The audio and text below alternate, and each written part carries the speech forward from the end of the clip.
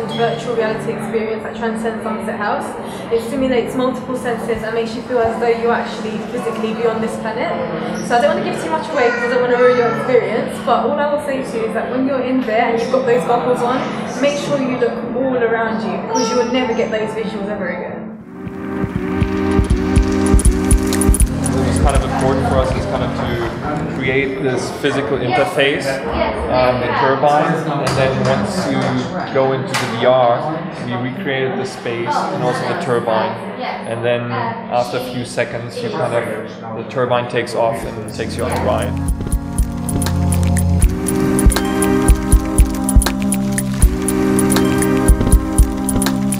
We enhanced the experience with that sub-pack, which is transforming sound into vibration, and then we designed a specific soundtrack for this, and the whole, stereo, which is a spatial sound design, and then we've got the stereoscopic VR footage. So the idea was kind of to create something to test, how immersive you can go with VR and really creating a spatial experience that is fully, that really creates kind of an emotional response. This whole technique of how to make something was really easy if you're doing something flat or something in a console-shaped rectangular form. You can do it in SolidWorks. The geometry is really easy. You can scale it simply, and everything will adjust accordingly. Very parametric. If you turn it into something that's natural and has equal curvature and really organic form, it gets really complicated. You can see right here, this is our numbering scheme. We have 650 panels. Every single one's different. We have 100 different angles scattered throughout the whole wave. So this is angle 4.2. These two are both angle 4.2. This is angle 4. These are both 4s. You can't do that with a human. It would just take too much labor. So we wrote a program that writes the program to do this. So now we basically learned how to make any form we want. And when Somerset House, Ben Evans asked us if we wanted to have a room in LDF, we couldn't turn it down. And we thought it was a really good opportunity to do something, but we couldn't figure out what. So we thought about what inspires us. And our favorite surf break is on Santa Cruz Island off the coast of Santa Barbara. And this is as close as we could get to that exact form of that wave on a perfect day.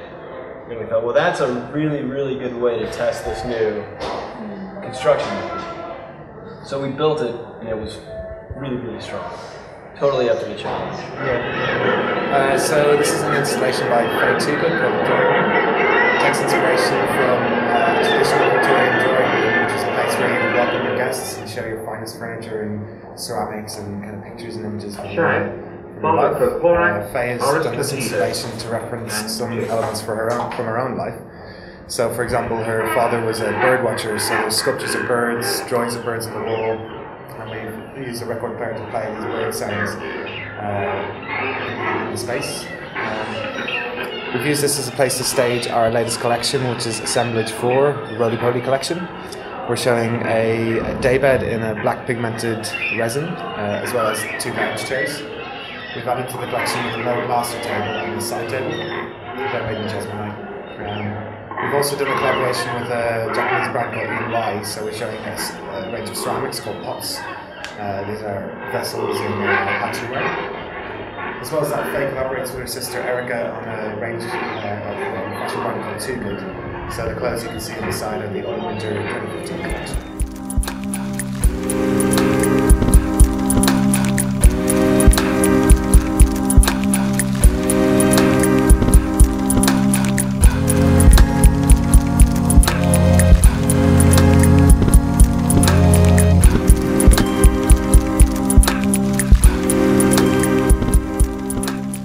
Our collection of the furniture, or a snapshot of some of the furniture that we sell. And this year we wanted to try and do something a little bit different, so we approached 150 of the world's leading furniture and product designers and asked them a very simple question: what's your favourite book? and the majority of them responded. So we've created this installation based on the reading list of these leading creatives. So as you walk around and sort of immerse yourself in the space, you can see the favourite book of Marcel Wanders or Patricia Moroso or Giulio Cappellini, alongside people like Mr. Bingo or lesser known creatives as well. And then this has all been compiled into a reading list which is online as well. And the thinking was that people can come in, have a look through, sit down, pick up a book and sort of immerse themselves in this library experience whilst taking in the furniture as well. Mine's up here. Where are we? Big Sir, Kerouac. This is Rust. Rust is a project made of Jesmonite, plaster and key dust. I collaborate with key cutters, locksmiths people all over London, and they'll give me their key waste. When they duplicate keys, there is this powder coming out, and I just mix that with the materials, and all pieces are unique, obviously. All pieces are white as a starting point, and then they rust over time. It takes about sometimes weeks, sometimes months to rust and to get these colors and random patterns. It's completely unpredictable. And that's it. I developed a little collection of jewelry boxes, cash bowl, vases, fruit bowls, but it can be anything really. I choose for a very simple design, something very straightforward, because the material and the texture is already quite organic, quite noisy, so I wanted to keep the shapes for the rest. Very simple.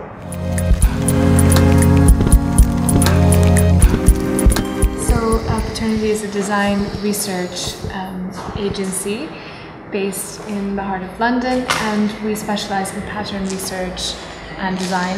And we've just basically expanded our last 5 years of research into a book exploring the bigger pictures of pattern and its philosophy throughout the world and how it connects people together.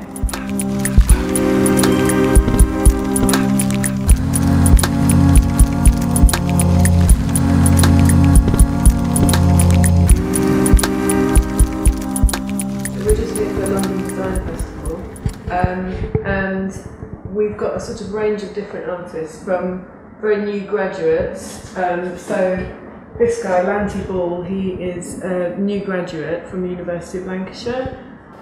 So he's quite young, right up to Andrew Logan, who's sort of a well-established artist from 30, 40 years. He's been going. And he did the Princess Julia sculpture, he did the pieces in the window. This is Gary Betts here, and this one in the window, and these two pieces in the corner here. And he's been going, I guess, about 5 years, but is sort of getting very popular. He's been taken on by various galleries, so he sells really well. There are 3 glass artists amongst us. So Brett Manley, me, I do the light boxes there, and that big light box there on the wall. And then we've also got Lucy Batt, who does these pieces. These are blown and engraved pieces here. And then we have a couple of ceramicists. I'm a swimmer, and I'm interested in leatherwork, and these are leather made from salmon, but it's using sustainable techniques like the Inuit use. So all these are just, it's connected with food too, so it's the same materials make the leather as you would cook with. So these are oil tanned and made with oil. There's and the food thing and the food chain and fish. So this is about the ghost fishing, because in the sea there was a lot of nets which just fish, and the fish get caught in the nets and then they die. And then if you look at the shape where the scales have been, they look like nets, and it's just work about that really. And this is just more work about the sea. This is a tissue from the inside of salmon skin, and a sort of alternative plastic really. And there's a lot of trouble with plastic in the sea too, so there's all that connection. The last person is Katrina Faulkner, who she's also in the last year sort of done very, very well. She's relatively new, but her work is really becoming quite well known. Everything she does, I mean, if you come and have a closer look, everything she does has been recycled, found, salvaged, and then she sews everything. And she's quite inspired by Frida Kahlo because she has a kind of personal history which slightly echoes Frida Kahlo's personal history. And she just literally spends hours and hours and hours just sewing these tiny little pieces onto her work.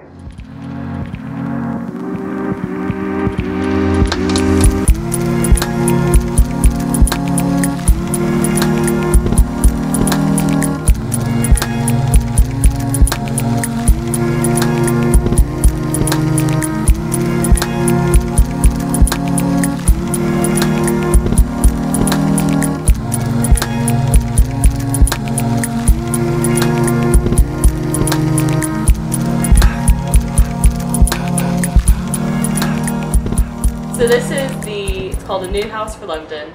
It's an exhibition that's exploring new ways that we can solve London's housing crisis. So the idea is there's an abundance of brownfield land in London that could be used temporarily for these kind of structures, so container houses. So in this prototype house, we've tried to show different ways that you can adapt to small spaces. So, for example, this kitchen table rolls along. So this becomes your living space, and this becomes your kitchen space. But then you can roll it back. It's a bit squeaky. And then this becomes your eating space. And you can also flip this back. And then you have a much larger preparation space. So it's showing how we're going to have to live in smaller spaces as the cities become a lot more popular. But it's using our smaller spaces more efficiently and more effectively.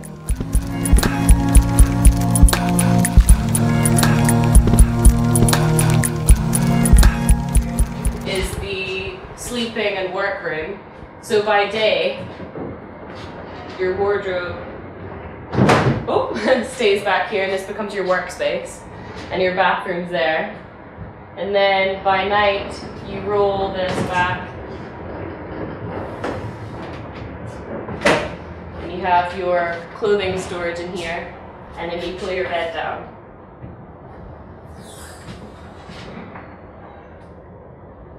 And then this becomes your sleeping space. And then the day again, you push it back up.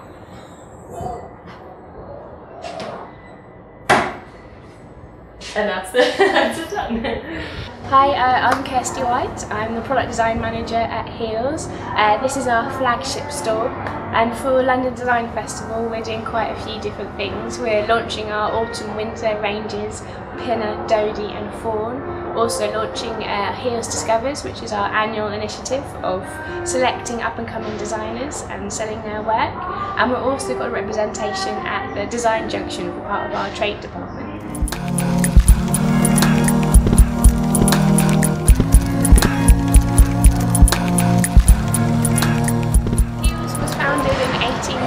So it's in its 206th year this year, and to celebrate that we've just renovated our store, and we've been manufacturing beds and full poster beds and mattresses, and now we actually sell everything from lighting, accessories, furniture and candles, and we've just opened our new store called Queen's on Westbourne Park.